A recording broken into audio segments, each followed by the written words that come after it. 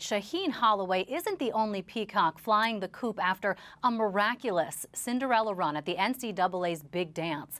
3 of St. Peter's top players are leaving the men's basketball team, entering what's known as the transfer portal. Junior guards Doug Edert, whose signature mustache, of course, took on a life of its own during the tournament, Matthew Lee and Daryl Banks III are all weighing their options. The portal allows college athletes to put their name in a national database so coaches and staff from other schools can reach out offering scholarships and, of course, other transfer options. Now, we're not going to be shy about our hope that the trio stays in Jersey and maybe even follows their coach to Seton Hall.